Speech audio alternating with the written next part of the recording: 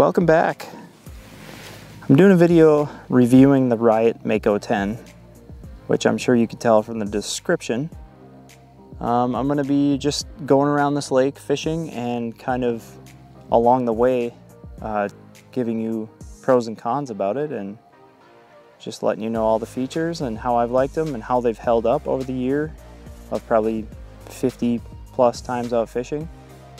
Yeah, we're just gonna kind of go from there. Okay, so the first thing I do when I get out to a deep enough spot is I take the pedals and put them in. Just super easy.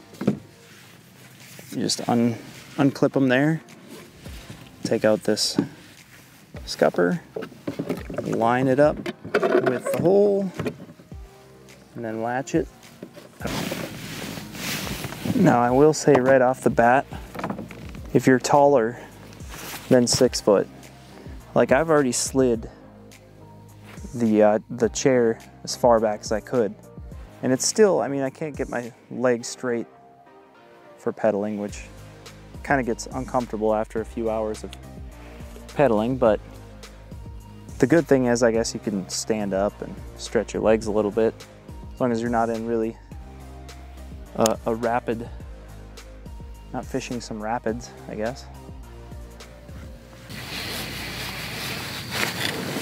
Fish on. Not a bad one.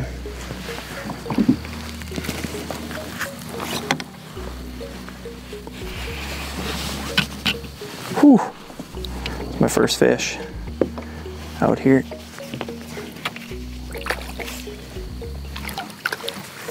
Oh, yeah. Come on.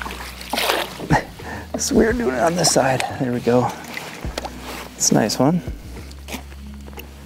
Got some girth to it. Inhaled that bait. Nice fish. I like how it's got all these fish holder holes too. I like to keep my net right here. It's accessible right away. It makes the fish landing process go pretty smooth.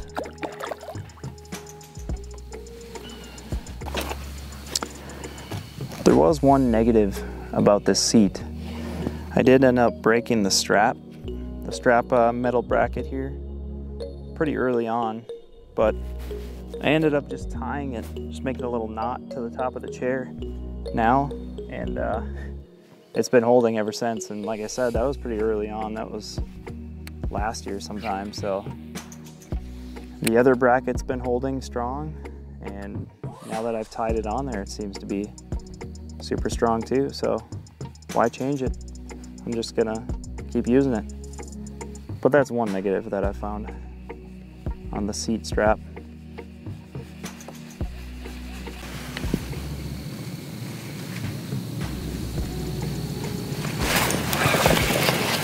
There's a fish.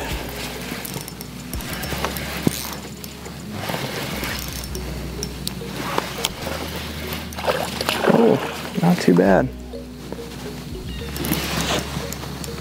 Probably the same as that last one, but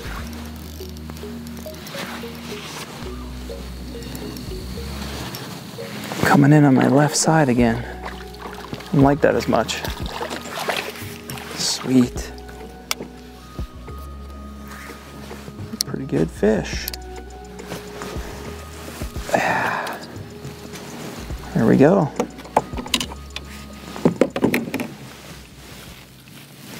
Just barely hooked him. Good largemouth. Ooh, that water is cold.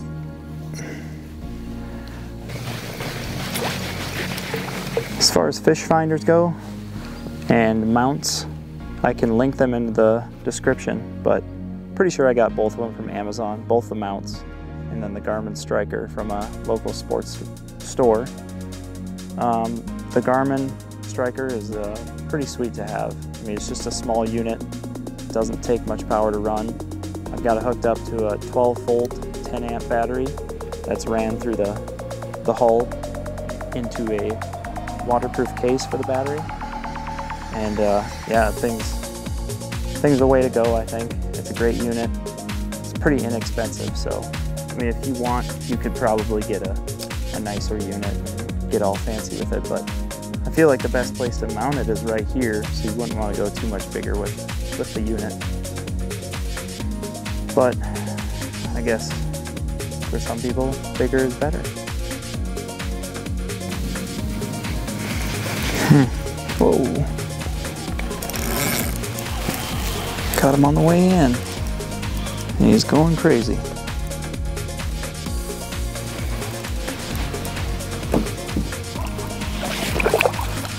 Jeez, almost that same size. Oh, he spit my minnow, my worm.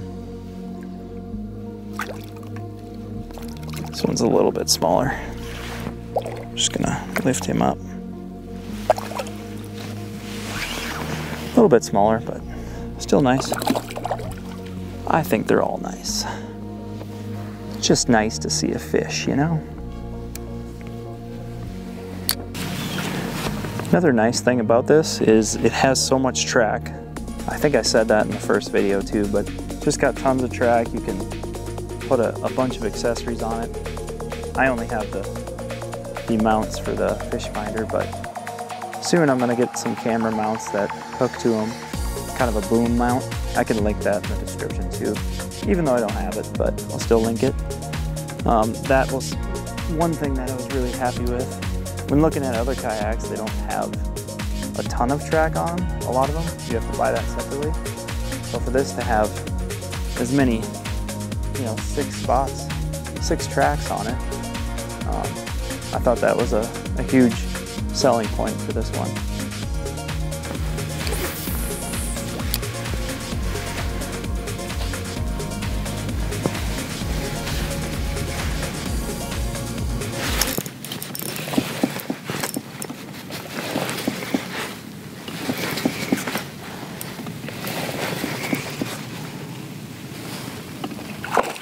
Ooh, it's actually a pretty fat bass.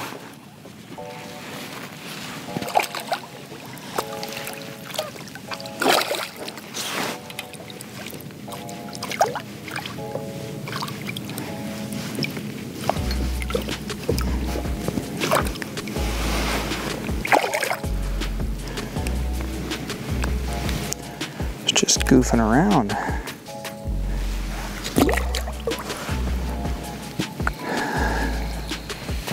Well, I think that's going to do it for my quick review of the Riot Mako 10. Hope you guys enjoyed it, and hope I gave you some insight into this kayak. And if you have any questions, just let me know. Just comment. I'll try to respond if it's something I can help you out with. The only thing I would have changed about this purchase is I would have bought 2 of them. One for me, one for my wife. Would have been a good idea, but anyway, live and you learn. So, as far as this video goes, that's where it's going to end. Thanks for watching. Subscribe if you want to keep watching me use this bad boy. And I'll catch you next time. Have a good night.